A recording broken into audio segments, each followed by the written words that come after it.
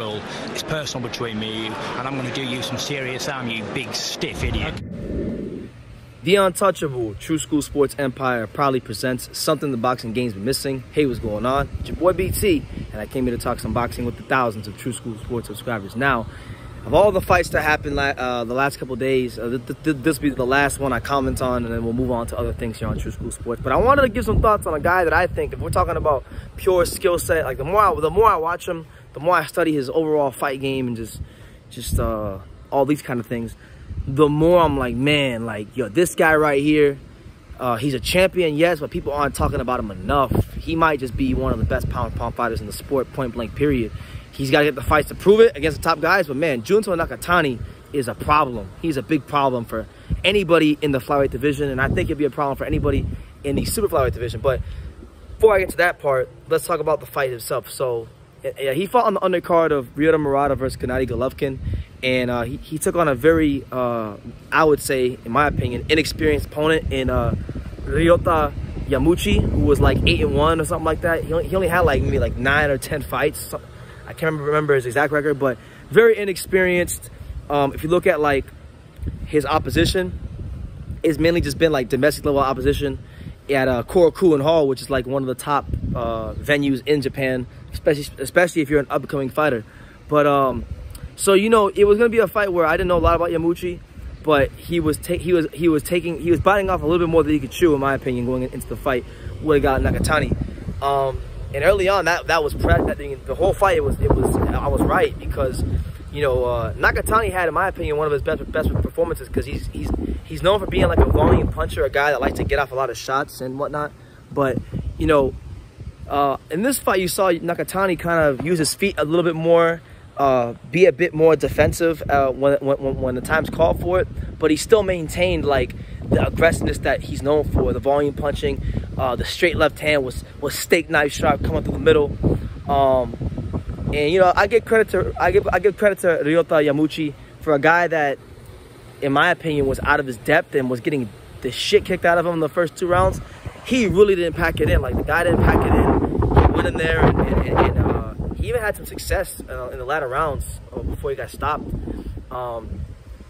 Yamauchi. So he behaved like a fighter. And look, I'm not one to shit on fighters like that, but Yamauchi, just for the way he fought back, I hope whoever runs his career does not put him in a fight like this again, because I don't think it was fair to him to fight a guy like Nakatani in like his 10th or 11th fight. Just my opinion.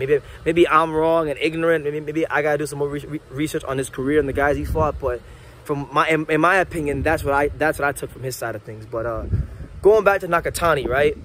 Junto Nakatani is right now, for me, he's right now, I would say, at least at the worst, the 3rd best fighter from Japan. You know, I would say the Monster Inoue is #1. You'd have to put Kazuto Ioka #2, and then he'll be #3. But we can solve this problem real quick. We can find out who's who when it comes to the food chain of Japanese boxing, because right now Nakatani's in a great position where he's champion at 112.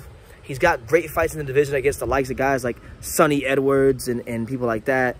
Julio Cesar Martinez, which I think would be a great fight. I mean, could you imagine that fight? Like Cesar Martinez versus Nakatani? The amount of punches that were being thrown, the amount of damage that would be inflicted. I'd love to see that fight. I think Nakatani would actually... I think Junto would do better against Julio Cesar Martinez, even the Cholatito. I think he might freaking do the job and flatline him and stop him, personally. But that'd be a good fight. You got Sonny Edwards, who's pound for pound right now one of the best defensive fighters in the sport. So that'd be a great fight as well. But then you also got all the killers at 115. You know, your Cholatitos and your Gael Estradas. And the guy that I really think that they should match him up with is if he doesn't fight Cholatito Gonzalez next. The guy that they should match him up with very soon, like I'm talking about within the next year or so, is Kazuto Ioka, because it makes a lot of sense. It's realistic. You know, if Junto Nakatani moves up to 115, being that he is a WBO champion at 112, he can go straight to 115 and get a title shot. And could you imagine the scenes? Could you imagine Kazuto Ioka, 4-division champion, Japan's first 4-division champion, fighting one of the top young Japanese champions in the sport, and Junto Nakatani? You know, an aggressive southpaw against an aggressive orthodox fighter who's experienced You know, I really don't think there's many better matchups in boxing, let alone the flyweight and super flyweight divisions, than Junto Nakatani versus Kazuto Ioka, and I think it's realistic.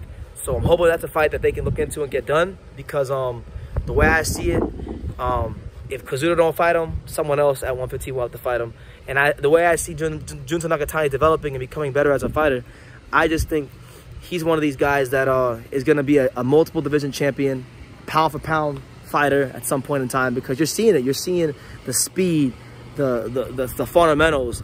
Now he's getting more footwork and becoming a bit more defensively sound. As you know, he's still got to improve, but he's becoming more defensively sound. So just overall, you gotta love what you're seeing from him. And I'm looking very forward to seeing what happens next in his boxing career. But you guys can let me know what you think in the comments down below. If you had a chance to watch Junto Nakatani versus Yamauchi, it might have just been the best performance of the entire week. It was either that fight, it was either his performance or Tony Harrison's performance, as far as who had the best performance of this weekend for me. But let me know what you guys think. You know, leave your comments down below. Take the time to subscribe. Like I say in every single one of these videos, you can love me or you can hate me. But I'm just a kid from Daniel. So until next time, take care. Thank you for watching another video on True School Sports, the home of boxing. If you made it this far, do me a favor and do yourself a damn favor. Hit that subscribe button and surely you will not be disappointed.